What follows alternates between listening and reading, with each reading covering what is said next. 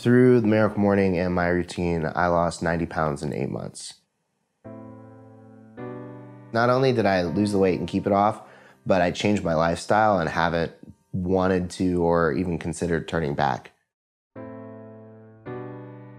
I posted a picture in the Miracle Morning Facebook group, and I got like 700 and something likes like instantly. Like, hey, that's amazing what you've done. And in that moment, it clicked for me.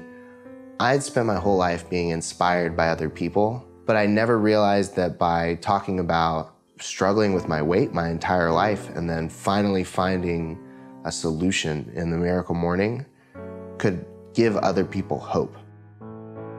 So I always did stuff so that people would like me. Like I thought that that's how you got value, was you had to perform.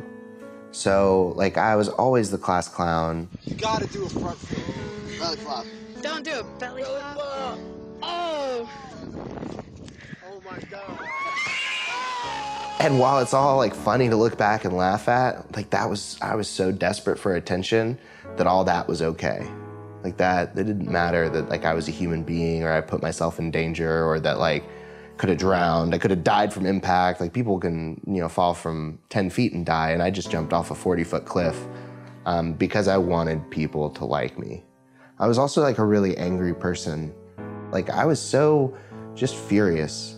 And I think a lot of that came from feeling like the world owed me something, but I never did anything about getting it. And so I saw other people that had gotten it and I was angry at them. Like I didn't want other people to be happy because I didn't feel like I knew how to be happy. So why should they? So I found Miracle Morning and then I knew how to be happy. I used to live with this concept that everybody was either better than or worse than me.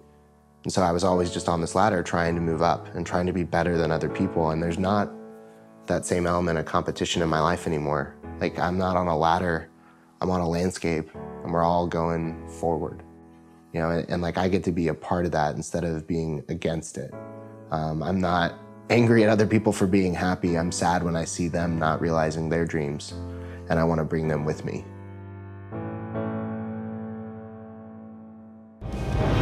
The Miracle Morning. Watch it live, 12/12/2020. Get your tickets now.